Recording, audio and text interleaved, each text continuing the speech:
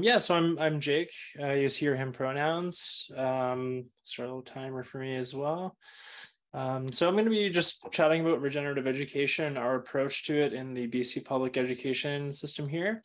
But I'm an integrative life and leadership coach, a meditation and mindfulness instructor, and facilitator of eco-connective practice, really working to serve our conscious transition to regenerative and emergent futures through education, leadership, being, and supporting change agents, wayfinders to live meaningful, balanced, authentic lives and increase our impact so we can have fun, do good work, and stay healthy and flourish along the way. And that comes from a line of experience of 10 to 15 years in different change-making and activism capacities, anything from chaining myself to equipment and being arrested to doing elections work, climate campaigning, winning municipal climate motions, all of that sort of campaigning, rah-rah energy.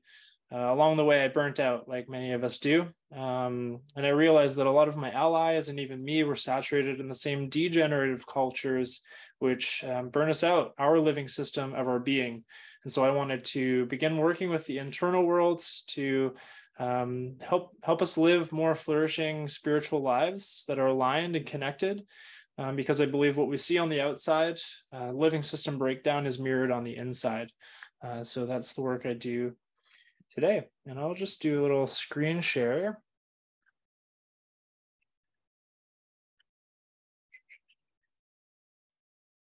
There we go.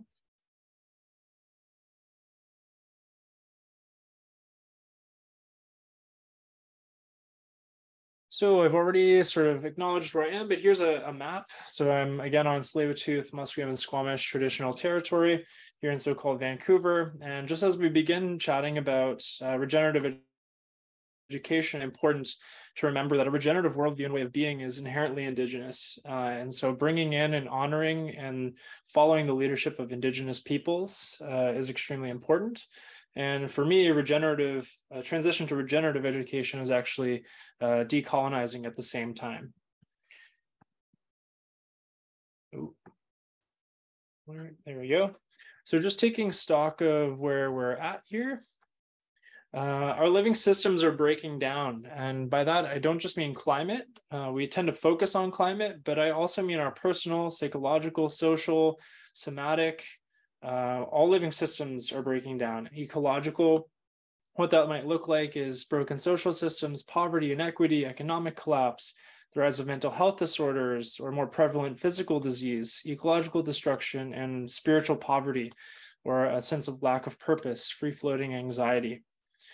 And what's fueled this are core stories of separation, which are deep within our paradigm, underpinning all of our systems, the separation of self from other. So as we move into regenerative education, bringing in more collectivism, more than individualism, bringing in biocentric approaches and ecological consciousness instead of this anthropocentric humans only approach, letting go of this overbearing patriarchal masculine energy society and including and honoring the feminine, healing parts and wholes. So instead of seeing in reductionism, bringing in holism and systems thinking. Instead of being so focused on the inner or the outer, the material and matter, how can we bring in the immaterial, inner, spirit, energy, intuition, and the animism of nature? And lastly, instead of being so focused on our head, which unfortunately this presentation will be very heady, how can we bring in the left brain and honor other ways of knowing, creativity, relationality, feelings, and big picture thinking?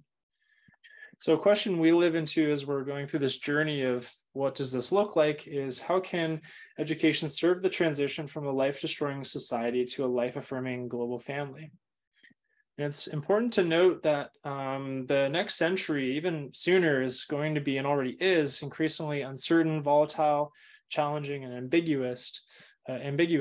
So the current model is not up for the task of preparing communities to navigate crisis and solutions there's no roadmaps for. We need resilient and creative communities who have capacities able to thrive and create in this way. So how can we teach for greater capacity for transformation of self, community, and world while increasing resilience and agency to navigate this very uncertain, volatile, ambiguous, and challenging future? For me, it's teaching a way of thinking rather than what to think, which is the current model, and being, which fosters that resilience, enlivens creativity and flourishing, empowers agency and authenticity, and and connection, and expands capacity for transformative action. So we like to focus on the head, heart, and hands pedagogy. So what is regenerative, if you're unfamiliar? All of life is regenerative. Life seeks to create the conditions for more life to continuously renew itself, transcend into new forms, and flourish amid ever-changing life conditions. Sustainability usually means we do more harm, but that means we end up sustaining existing systems. So regenerative is about aligning with nature and living systems principles to allow those systems to self-restore, self-revitalize, and to support the forever potential and capacities of living systems, by which I mean people, communities, ecology, and climate, to continuously thrive, evolve, and regenerate. Regenerative education then nurtures the skills and capabilities, knowledge, values, and ways of thinking and being necessary for thriving communities. And it nurtures the inner and outer life of individuals, communities, and societies, while fostering right relationships supportive of the continued thriving of living systems now and forever. Another question we live into is, in a world of stressed systems, body, souls, and planet, what role can the education system play in the regeneration of these systems? Now I have very texty. I've intentionally left this here because we don't have a lot of time. And if you want to screenshot it just to consider it after, feel free. But here are some of the sort of tenets we've come up with and which show up in our resources that be the change, which I'll come to later. So regenerative education experientially engages and develops our students' capacity to inquire, understand, and tap into the intelligences of their mind, emotion, body, and spirit, this whole being learning. It fosters the development of life-affirming values, worldviews, and engages critical thinking. And it engages our students' natural gifts, interests, and authentic character, their expressions and passions, creativity, and their unique contributions to the world. It also continuously cultivates just and reciprocal relationships with other individuals, communities, and ecosystems. It's place-based, locally attuned, and justice-oriented. And it specifically will prioritize reconciliation and Indigenous leadership. It's environmentally regenerative, so engages actions, relationships, cultures, and values which restore, preserve, and regenerate local ecosystems, and increases community capacity to exist with positive impact on ecology and climate. It's holistic, so it's tapping into living systems thinking, seeing in wholes and relationships rather than parts and machine-like function. It bridges intergenerational wisdom, breaks down silos of knowledge, engages many ways of knowing, including intuitive or emotional versus just headspace. And it fosters collective learning and understanding and assessing, and grounds in relationships, dialogue, and co-creation, so that we can move beyond individualism and re-honor collective being.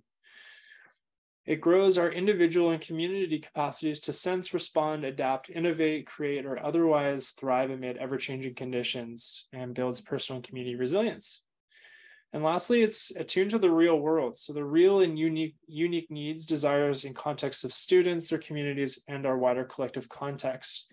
That means that every bioregion might be different, every community might be different, and what's true today might not be the same need in 30 years. Things might change. So sensing and responding is inherently a living systems principle, and so as educators, we should constantly be sensing into what's needed and looking for the feedback to guide us. So I'll just take this down so that I don't have to look at a PowerPoint anymore. I can see you. Some of the things we're specifically trying, I'll have to be quick here, but so living into the questions and avoid that tendency to want to control and be perfect, speak to what it looks like, really name it when we see it, honor what's present from a trauma-informed perspective. There is a lot of collective trauma that we're at the same time unraveling as we go through this transition, so slowing down to become present with it is important. Engaging system feedback. So this might be from teachers, students, district folks, teachers union, ministry people, asking the system and tapping into the collective intelligence to help guide the vision and also to co-create the vision and the way forward, a way forward into many futures. There is no one future. And embrace a possibility mindset versus a problem mindset. When we think too much in problems, we tend to remanifest the problem. So it's like, what do we want more of rather than what do we just want less of? And we tap into transformative pedagogy and weave regenerative principles into pedagogy and praxis. Lastly, identifying intervention points in the system where energy could be freed up to allow for what seeks to emerge to come through. And that's an approach. In terms of actual specifics, here are just a couple of quick things. So we embody regenerative leadership in our organization, living into what's fun, feeling passions, creating compassionate cultures, meaning making in our work. We lead transformational pro-Ds where we teach not just pedagogy, but also engage the teachers in their own experiential learning, tapping into intuitive and emotional processes so they can take that work and bring it into the classroom.